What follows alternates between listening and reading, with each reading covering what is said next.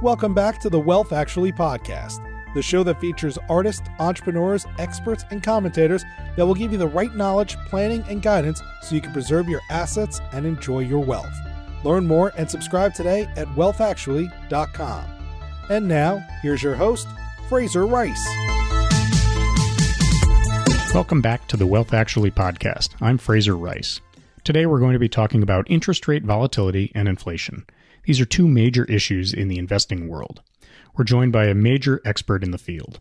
Nancy Davis is the founder and managing partner at Quadratic Capital Management. She began her career at Goldman Sachs, where she became the head of credit, derivatives, and OTC trading on their proprietary trading desk. She served as a portfolio manager at Highbridge and served as in a senior executive role at AllianceBernstein before forming Quadratic in 2013. Barron's has her as one of the 100 most influential women in finance. An institutional investor called her a rising star in hedge funds.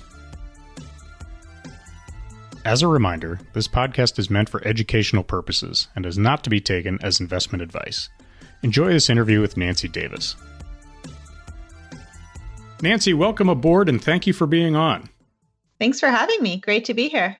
So I went into a little bit in your background about what you do, but why don't you take us through your background a little bit and give us a sense of the experiences you had and how that helped to get you to where you are with Quadratic?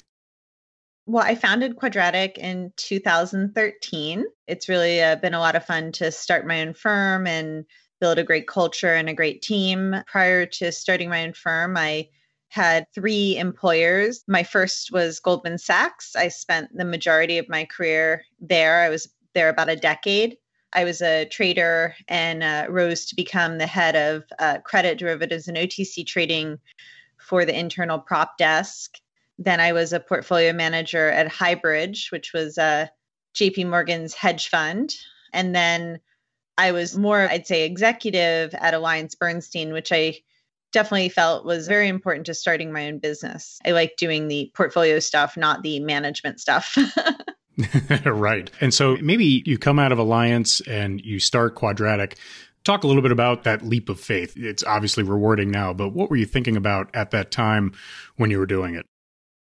I'm one of those people with lots of big ideas and always to try and come up with solutions. And I definitely felt like at a big public company, it was just very difficult to get things done. And I think to have another meeting, to have a co-chair of this committee, head of this committee, I was just like, felt like I was a little far away from what I love doing and what I'm exceptional at doing. And it's not politics and meetings, it's building businesses and creating portfolio solutions. So it just seemed like the very natural evolution.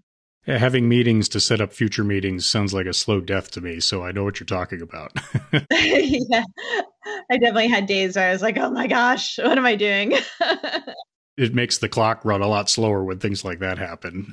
But there are a lot of great people there. Like I met a lot of great friends, a lot of great life influences. I don't regret my time there. I think it was a necessary step for me to take that entrepreneurial jump. It kind of got all my entrepreneurial bones going, if you know what I mean. So take us through IVOL a little bit. What does it try to address? What is the theme that you're looking to deal with, and what problem are you trying to solve? We're an inflation protected fund. The 3 problems that we were trying to solve when we created the ETF was, number one, the measure of inflation that most people think about when they talk about inflation expectations is all going back to one underlying index, which is the consumer price index. And we don't think that's the only way to measure inflation. It's sort of like if you had an equity portfolio and you owned the Dow Jones and you said, voila, I'm done, I own equities. It's just one index. It's not the only way to measure inflation. So we thought it was important to add another measure of inflation and inflation expectations not tied to CPI. Number 2, TIPS by themselves, which are the treasuries with inflation protection, they are long duration.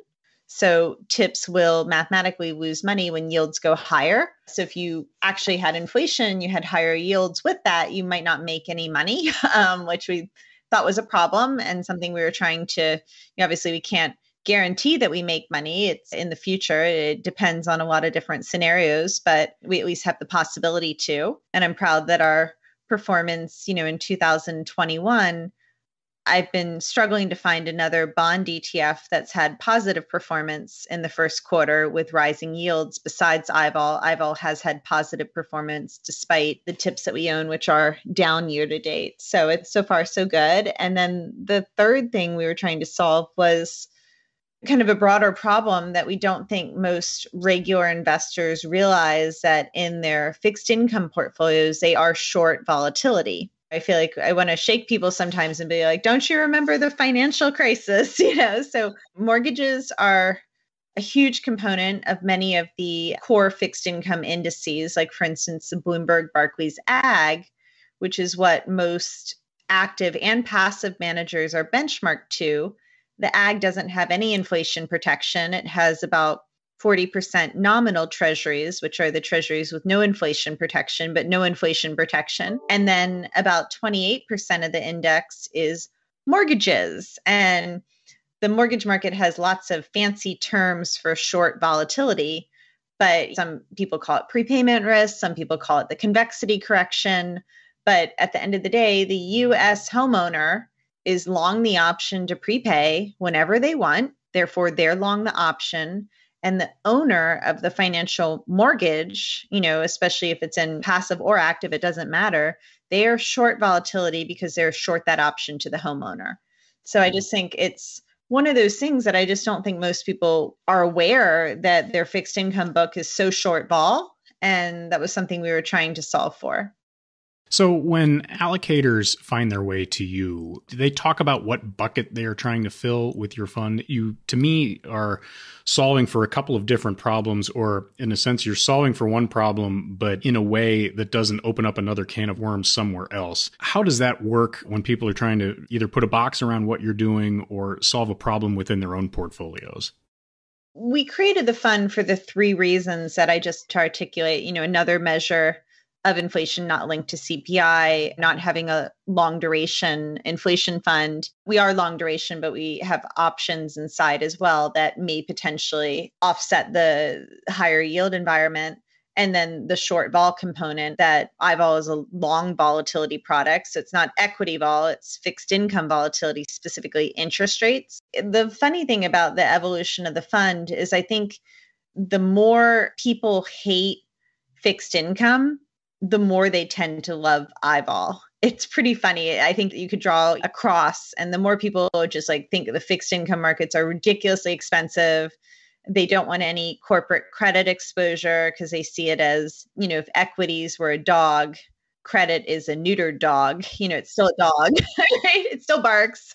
It still might bite you. And it makes sense because credit spreads and equities are related because it's all corporate. So when there's a bad management team or a bad product or a sector issue, equities tend to sell off and credit spreads tend to widen at the same time. So you might have stocks and bonds, but it might not actually be giving you any kind of diversification. So I think the funny thing is the more people hate credit, the more they tend to love IVOL. It's not why we created the fund, but I think the more people hate fixed income, the bigger weight they have of IVOL.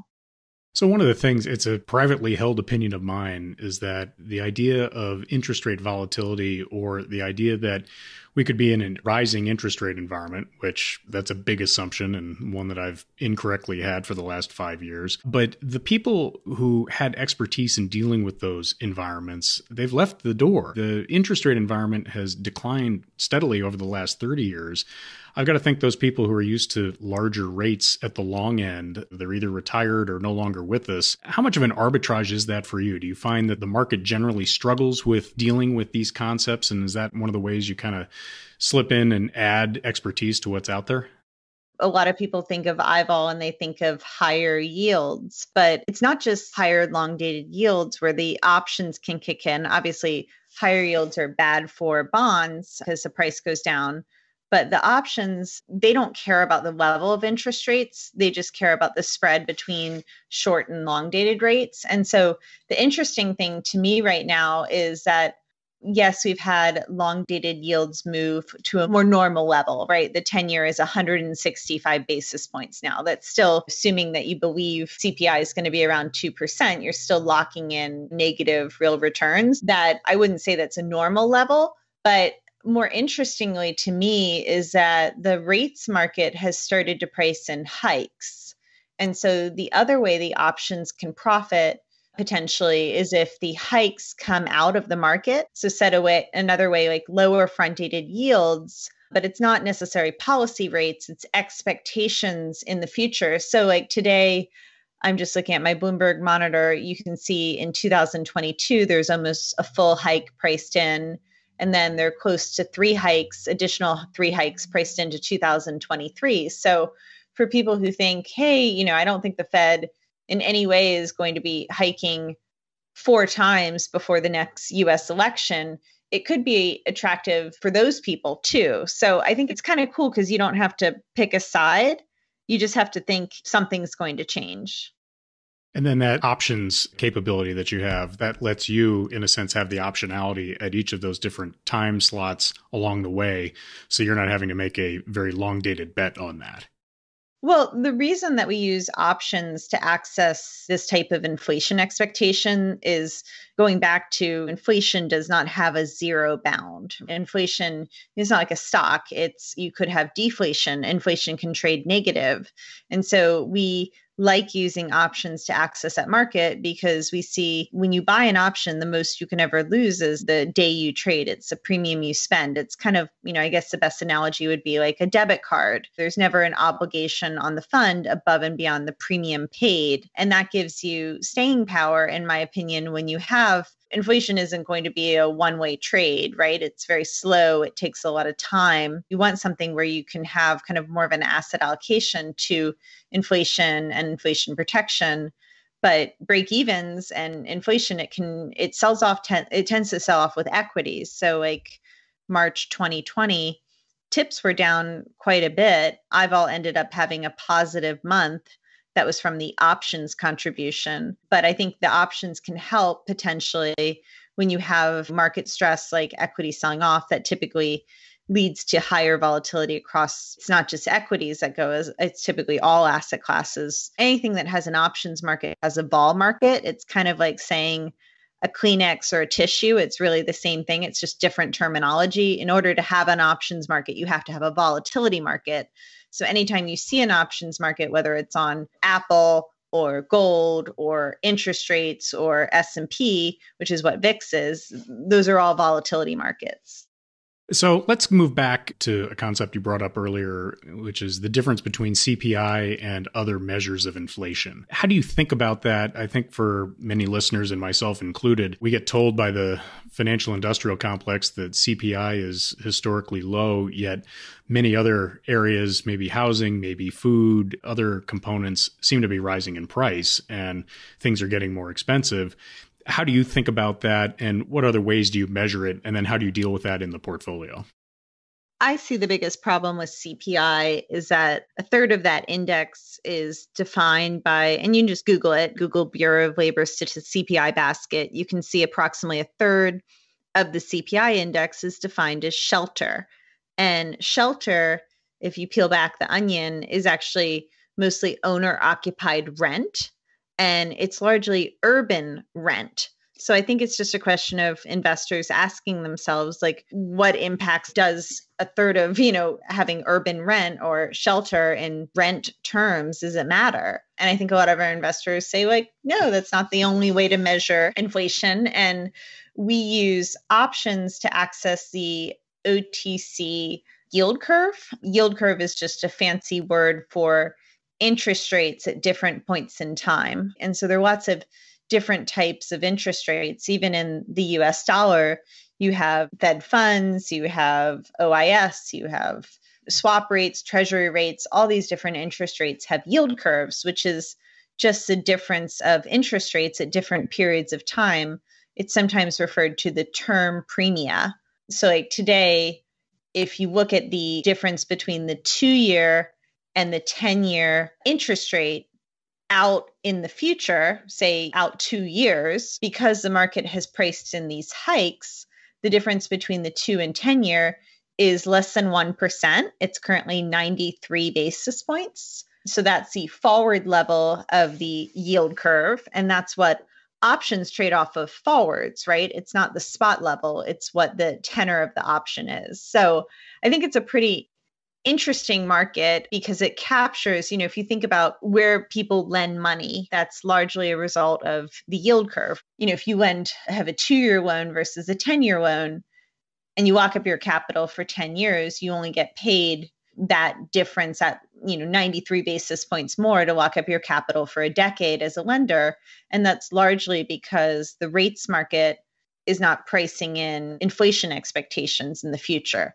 But most people, when they talk about inflation expectations, they're talking about the difference between nominal and inflation protected treasuries, which again goes back to the underlying consumer price index. It's one way to measure inflation. I just don't think it's the only way. And as a result, your fund is taking sort of a broader or maybe even a more refined definition of inflation and really exploiting that versus the rest of the market. We're trying our best. It's hard to know where inflation's going to be, right? Like we've obviously I wish we could have a education inflation, that would be awesome, right? A way to trade that market, but everyone could agree on that one. We all have that risk if we have children or grandchildren. As we think about IVOL, and you talked a little bit about what problems it tries to deal with, let's think about it in terms of some of the other asset classes that it could either augment or diversify against, and maybe take us through some of that. You talked a little bit about traditional fixed income. Maybe just reiterate what you were discussing before.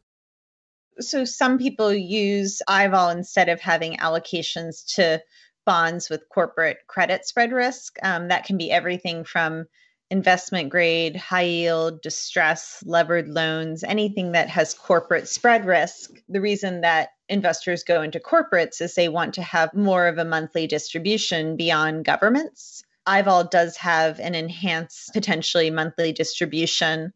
We've been paying out a distribution of 30 basis points monthly since we started paying distributions in July 2019. That's been a minimum of 30 bips, I should say, because we actually paid out 50 in December 2019.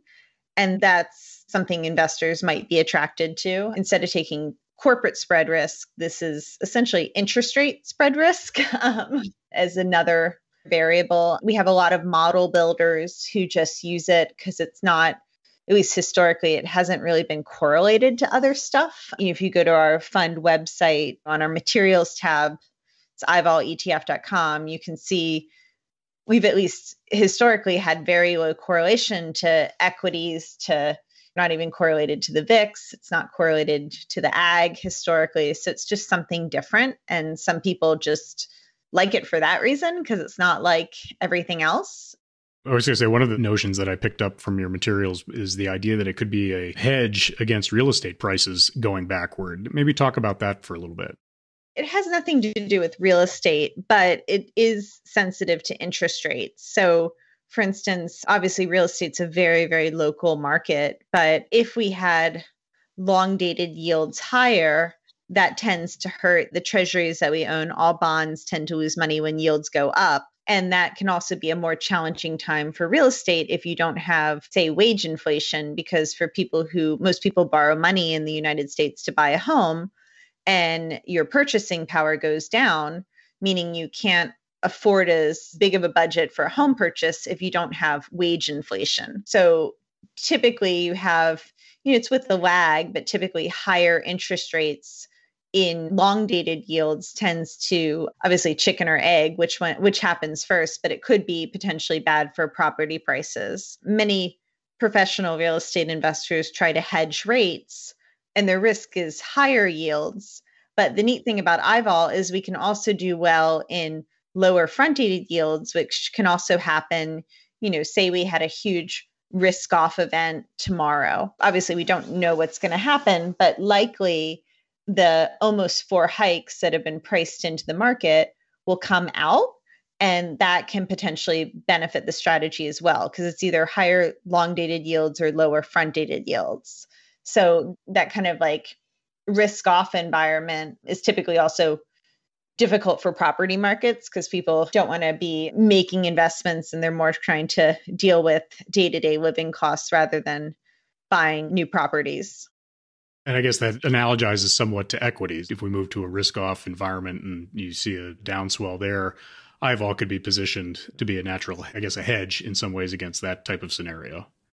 It's similar to real estate. Like we have nothing to do. There's nothing in the fund that's related to equities. It's not going to be like the VIX, which is equity volatility. I think that's probably more of like, if you remember the nursery rhyme, the tortoise and the hare, that is a hare that's very fast moving. It's not going to move that much because it's interest rate fixed income vol. But typically vol tends to increase across all asset classes during these risk off periods.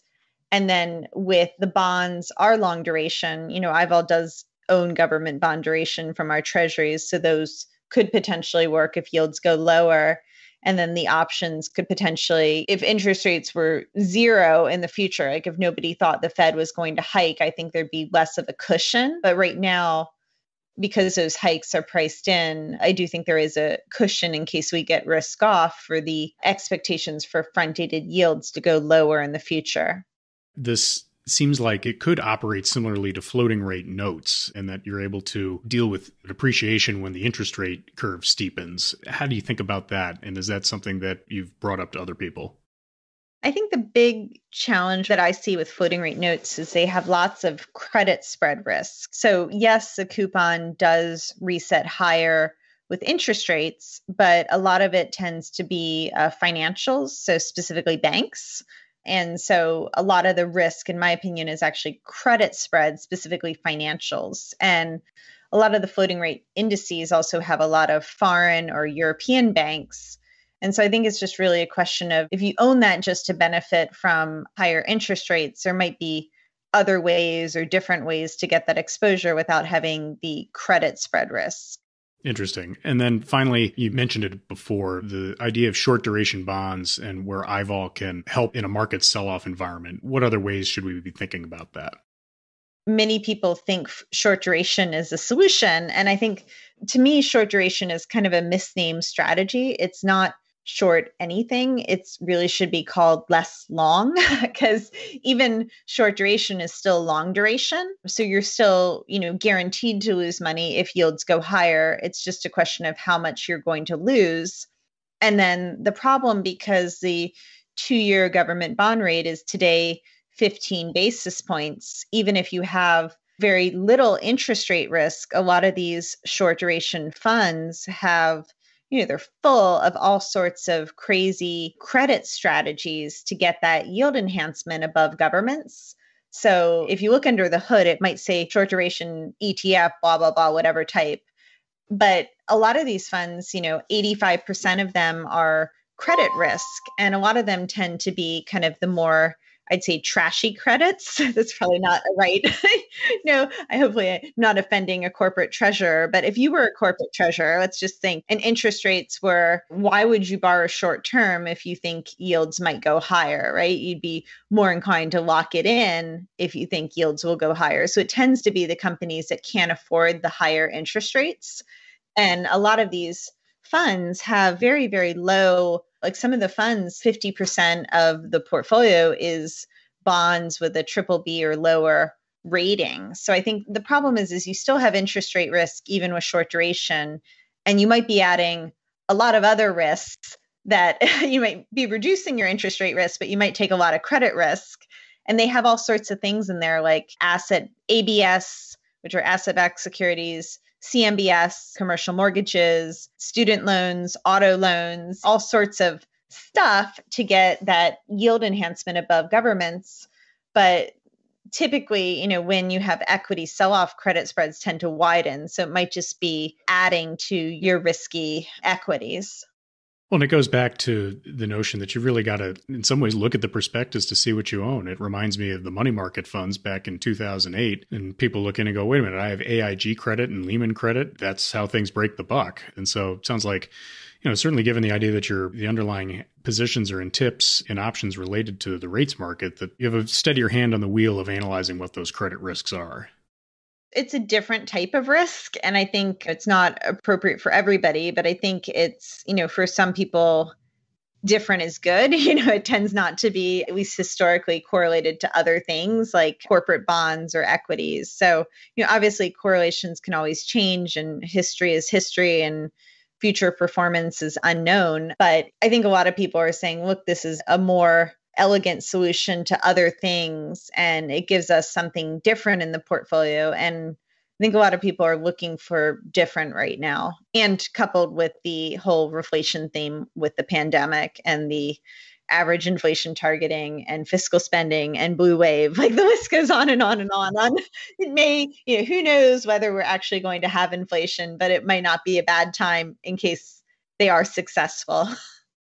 As you look into the crystal ball or try to chart out what's happening in the next month or two, what are the 2 or 3 data points that you have on your radar screen right now?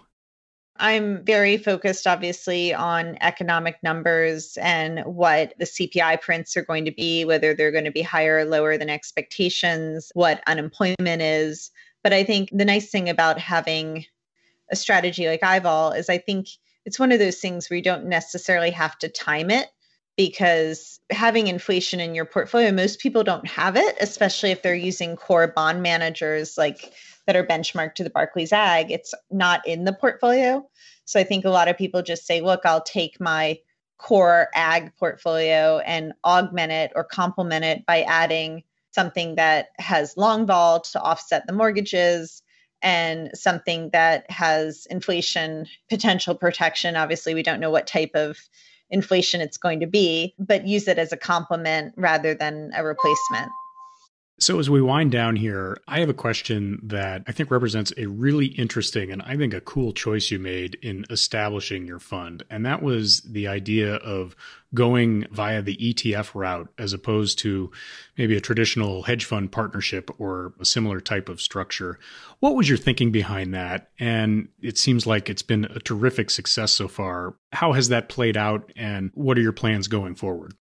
It's definitely something that we did because we thought it was good for our investors and good for clients. It's the ETF wrapper. ETFs are 40 Act funds, similar to mutual funds or 40 Act funds. They just are, I'd say, the newer type of 40 Act fund.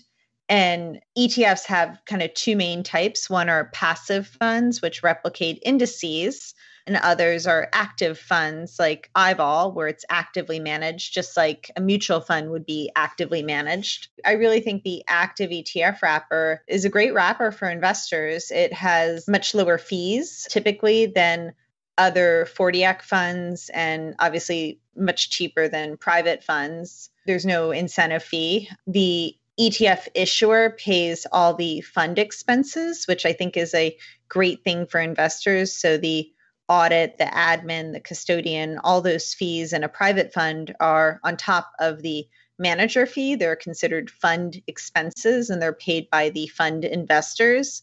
With ETFs, they're flat fees. So no incentive fee, lower management fee, the fund expenses paid by the issuer. And then also you have the transparency with ETFs or mutual funds. You can see the fund's holdings. Mutual funds vary on how often they disclose it, but IVOL is active transparent. So every day the portfolio holdings are updated. And so you can always know what you own, which I think is a great way to partner with investors. So they know what we have. And I think giving that transparency to investors is something I feel really happy about doing. I feel like it's a way to have a better partnership. And then also the tax efficiency with ETFs, using that ETF technology, at least in 2020, we tried to do our bond trading in kind, which is there are 2 ways to trade ETFs. You can use the secondary market, which is trading it like paying a bid offer to a market maker, or you could use the primary market, which is how when you buy a mutual fund, you trade it at the NAV. ETFs also have a primary market, so you can execute at the NAV or execute in the secondary market. And at least for 2020, we tried to be very focused on real return, and we did our bond trading in kind. So our capital gains tax for 2020 for IVOL was 0, which I'm really proud of. And I think it's really taking advantage of that fintech around active ETFs to be, give investors better outcomes. And I think when you focus on your clients and you focus on improving outcomes, that's good for everybody. It also feels good. This is a tremendous education. Nancy, thanks so much. What's the best way for listeners to find out more about IVOL and Quadratic? Well, we have a pretty informative fund website. It's IVOL'Etf.com. All of our materials are on there. The portfolio is on there. It should be pretty helpful. Also, Google it. There's a lot of commentary out there on the fund, which is always helpful. And most importantly, talk to your financial advisor to see if IVOL, I'm not a financial advisor, I'm a portfolio manager. So see if IVOL is maybe something that's appropriate for you. Terrific. Nancy, thanks so much for coming on. Thanks for having me. Great to catch up with you. Thank you for listening to this episode of Wealth Actually, hosted by Fraser Rice, author of the book Wealth Actually and a leading